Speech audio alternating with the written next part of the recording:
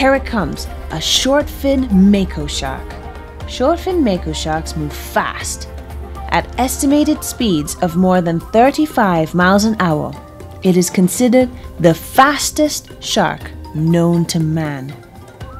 That's quite a feat considering they can grow up to 13 feet long. These incredible sprinters are also excellent long-distance swimmers. How do we know this? The Guy Harvey Ocean Foundation, along with the Guy Harvey Research Institute, have tagged more than 40 shortfin Makos off the coast of the island of Isla Mujeres. One of those tagged went on an unbelievable journey. We call this shark Tough Guy because of his feisty personality. Tough Guy left the waters of the Yucatan to journey to the Cayman Islands. Then he went north around Cuba and through the Bahamas to the waters off North Carolina and Virginia, as far north as Nova Scotia. As you look at these tracks, it's easy to see why tagging sharks is so important. It gives us a better understanding of how the shark uses the open ocean. Protecting sharks and other large pelagic animals is important to anglers.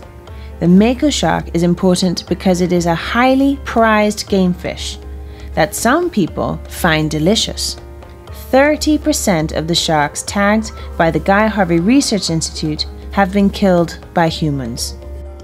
Now, the National Oceanic and Atmospheric Administration in the United States has implemented new regulations, declaring the Mako shark overfished.